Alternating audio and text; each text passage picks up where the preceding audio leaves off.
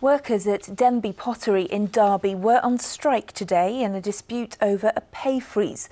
The company says it can't afford to raise their wages this year. There'll be another strike next Wednesday and further action at the company's Middleport Pottery site the week after that. As Callum Watkinson reports, both sides are adamant they won't back down. One of the great survivors of the Midlands pottery industry, Denby has been turning out fine china for more than 100 years. David Fearns worked here for almost half that time. For him, today's strike is a low point. It's the worst day of my life. I never thought that we'd come to a point where the management and the workforce had got to the stage where we had to withdraw our labour. It's never happened before, and I hope it never happens again. But we've been pushed and pushed and pushed.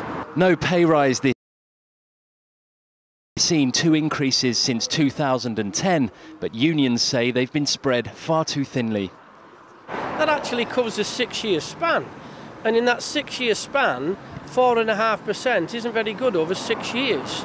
The rates of pay on this company for our members are being driven down by stealth. So the rates of pay as they were 6 years ago, no comparison now.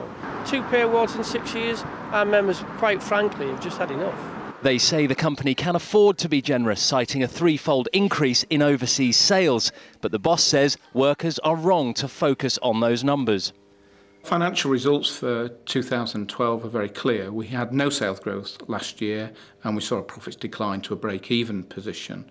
Far East exports are moving forward, but our exports to the Far East are less than 5% of our total business, and that can't carry the whole group. The company is very clear that its position will not change as a consequence of the strike action. And the workers say they'll keep on striking until they get their raise.